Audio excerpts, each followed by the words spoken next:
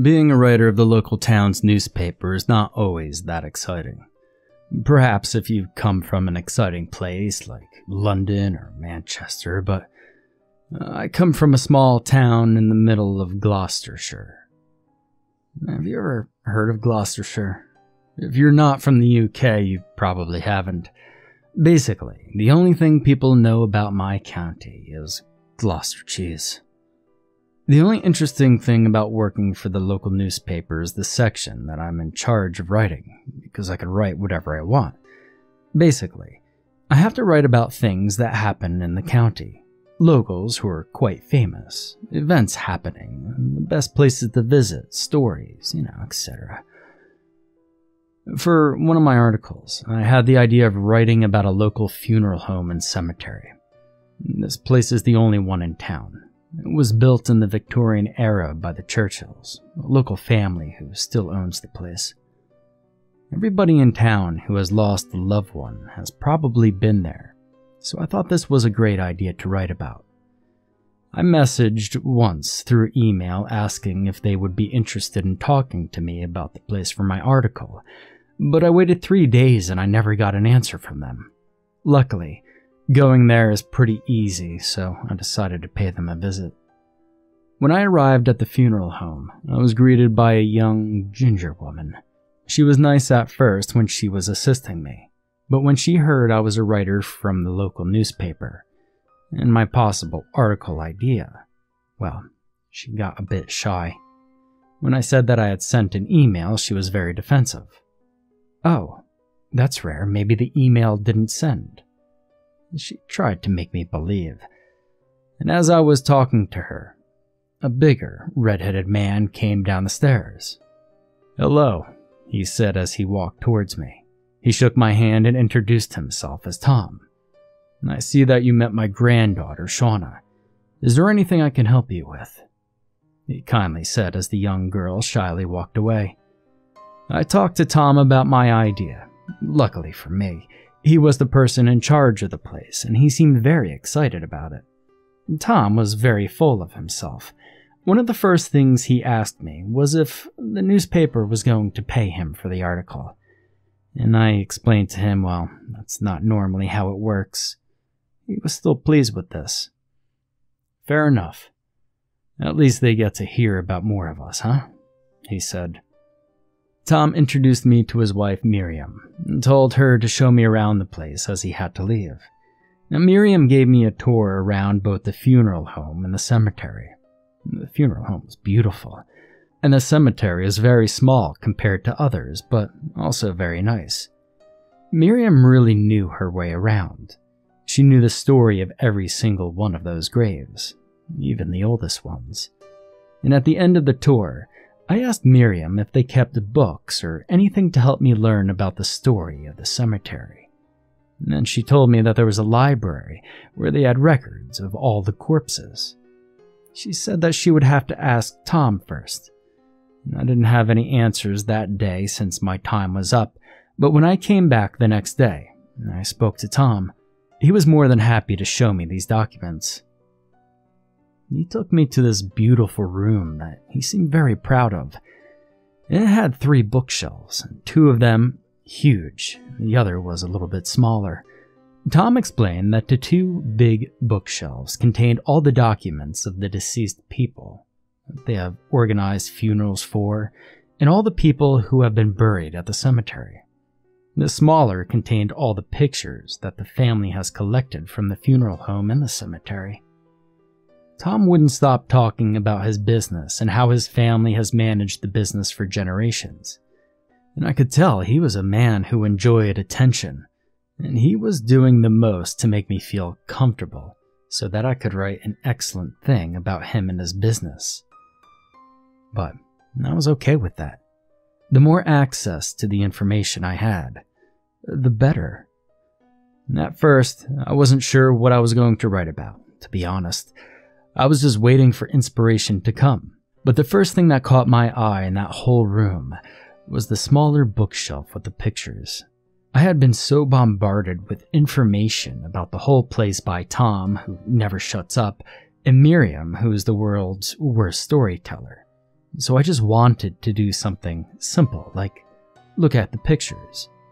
The first book I grabbed happened to be an old book that had pictures of the funeral home and all the changes it had been through the years. Not the most exciting things. However, the second photo book I grabbed was much more interesting. I noticed there were many photo books organized by years, and so I grabbed the most recent one, 2016. Each book contained pictures taken at every funeral and every burial. I did think this was weird at first. I can't say I ever heard of pictures being taken at such a sad moment. But they were taken by the people at the funeral home, not the visitors. And in all honesty, I didn't know whether this made things better or worse. As I was looking through the 2014 photo album, I noticed something. In all the pictures taken, there was a familiar face. It was so hard to notice at first because, well, some of the pictures were blurry, but all of them had something in common. The same man appeared in all of them. Now, it took me a while to notice this, but I noticed he was always there. I felt intrigued. Who was this gentleman, and why was he at all the funerals in 2014? I grabbed the 2015 and 2016 albums and noticed he appeared in all the photos where there was a large group of people. It was easy to miss him at first because the pictures were poorly taken, but there was no doubt it was the same tall man wearing an elegant brown suit. And all of a sudden, well, my investigation didn't seem so boring anymore. I grabbed all the other albums, and just as I suspected, the gentleman had also been captured in the pictures. It was extraordinary. I started to think about different names to call this man in my article. Being as curious as I was, I also grabbed the albums from the 1990s to check if he was also there, and just as I expected, he was. The same thing happened in all the 1980s albums. More than just a coincidence. This was bizarre. No way he met every single person who died in all of those years. Why would he always wear the same suit? And why did he always look the same? I needed answers immediately, so I grabbed 3 different albums from 3 different years and decided to look for someone to answer my questions. Funnily enough, the first person I bumped into was Shauna, the girl who was at the reception on the first day. I asked her if Tom or Miriam were around, but she said that Tom wasn't there. Miriam was busy working. Maybe you can help me, I told her after I showed her my discovery. When I showed her the recent pictures, she told me she didn't know who that was or why he was even there. But when I showed her the oldest pictures, she changed her story. All of a sudden, the man in the pictures was called Gerbert. He was an employee for many years. This wasn't completely unbelievable, but why would she lie at first? Also, she seemed rather nervous, even more so than usual. There was just something about Shauna and Miriam Churchill. They always looked as if they had seen a ghost or something. They were also cutting and mysterious. They always had a lot to say, but avoided questions. It was rather late, so I decided to go home and come back in the morning. The next day when I arrived, Miriam offered to give me another tour. I asked her whether I could continue looking at the photo albums, but she seemed a bit apprehensive. Maybe you could look at them another day. The room is being used, she said. I accepted it, and also thought this was a good opportunity to ask her about the man. Miriam, is there a chance I could speak with Gerbert? I asked. I couldn't help but notice something incredible. I checked all the albums since the 1980s, and he was in all the group pictures taken here. I think that would do good for an interview, I mentioned before being interrupted. Gerbert's dead. Sorry, she told me. Sorry for asking, but is there any information about him that you could tell me? I continued. Listen, Mr. Bennett, I'd appreciate if we didn't speak about Gerbert anymore. Yes, he used to work here, but we rather not talk about him. Despite her request, I wanted to continue finding information, although I wasn't going to tell her that. When I came back the following day, Tom was there. Since he was so friendly, I asked him if I could use the office. He told me I couldn't go in because of some preparations. Then he invited me to have a cup of coffee with him and to talk some more about his family. He told me all about every single person of his family who owned the place before him. He told me that when he passes away, he was going to leave the place to his son, but he and his wife died in a car accident. Now the only person to be his heir was Shauna. He encouraged me to ask questions, but the only thing I had in mind was the mystery of Gerbert. I was a bit fed up of his talk, so I told him I had to leave, although this wasn't entirely true. When I had the tour, I noticed there was a utility room in the basement, and so I decided to hide in there. And why? Well, because it was already 5 at night, and the place closed at 5:30. I knew being there without permission wasn't the right thing, but there was something being hidden from me that I needed to know. At 6 at night, I decided to leave the utility room. The lights weren't entirely off, however. I couldn't hear anybody around, and so I thought everything would be fine. I went straight up to the second floor where the office was. I'm not usually the kind of person to believe in things that don't make too much sense, but there was something telling me there was more to the story of Gerbert that they weren't willing to tell me. So I went ahead and grabbed the photo books from the 40s. My intuition was right. Gerbert also appeared in the pictures. But this wasn't the worst thing.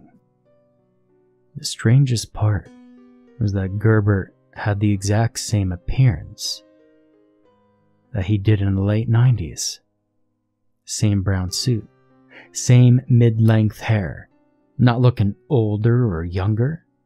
The same numb expression on his face. And then all of a sudden the power went off. I knew I needed to hurry, so I grabbed some of the albums and put them in my backpack. When I was leaving the room, I felt something behind me. It felt like someone's cold, stinky breath. I turned around while pointing with my phone, and I saw a tall man in a brown suit. It was Gerbert. However, he didn't look like he did in the picture. His skin was green. His lips were pale. His eyes were completely white, and he had maggots all over his suit. I knew immediately that this man was no man. Something otherworldly. There was no other explanation. Whilst I was struggling to open the door, I felt something sharp running down my back. It was his nails. Luckily, soon after this, I managed to open the door. Unfortunately, while I tried to run down the stairs, I fell over, and I lost my phone. I couldn't see what was going on, but I could hear the footsteps of someone coming down the stairs. I knew it was him. I tried to get up, but it hurt too much. I must have sprained my ankle. I tried crawling, but I knew he would get me before I could escape. But suddenly, something great happened. The front door opened and the power came back immediately. It was Shauna. "You have to go, he's here." I screamed at her.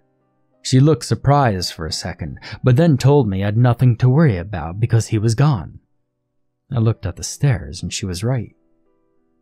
"You're bloody stupid," Shauna moaned before helping me to get up.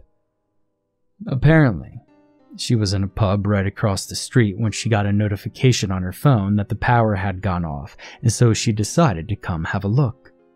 She gave Tom a quick call and told him that the power was her fault and that everything was okay. "Be lucky I didn't tell him the truth. He would have called the police on you by now," she said. "Listen to me. You can't write that article. Promise me? I won't tell anybody you trespassed, but you can't tell anybody about Gerbert. Please." and I promised her I wouldn't tell anybody if she told me what was going on around that place. And so she explained to me that ages ago, soon after the Churchills had just built it, a tragedy happened. They buried a man who wasn't dead. Apparently, someone at the local hospital made the mistake, and the Churchills didn't notice until many years later when they were exhuming the body to move it to the mausoleum, and noticed the corpse in a weird position, and nails marked all over the coffin. The Churchills didn't know what to do. The man was simply known as Gerbert, but he had no family and the hospital administration had completely changed. It was too late. They didn't want to create a scandal and they didn't want to be in trouble. They were too afraid of what could happen to them and the business, so they never said anything. However, the same day they discovered all of this, Gerbert started to haunt the place. They say he wanders around, scaring those who know about his existence. However, he has never hurt anybody. The Churchills said that they have tried everything to make him stop. His remains are gone. They have called the priest to bless the place, but it just doesn't stop. And they believe he won't stop until the truth is told. And who knows if this really is the case? I mean, it might be. And I think having Gerbert haunting them generation after generation is enough of a punishment. That's why I never said anything until now. Apparently, Tom Churchill died recently, so Shauna and Miriam inherited the funeral home and cemetery, but they just abandoned it and left town. Nobody heard from them again. I mean, I can understand why they wouldn't want the place and why they didn't want to sell it. However, now they're out of the picture. I feel like telling the truth about Gerbert is the right thing to do. Maybe this would help him rest. I mean, I can't say for sure, but I do hope so.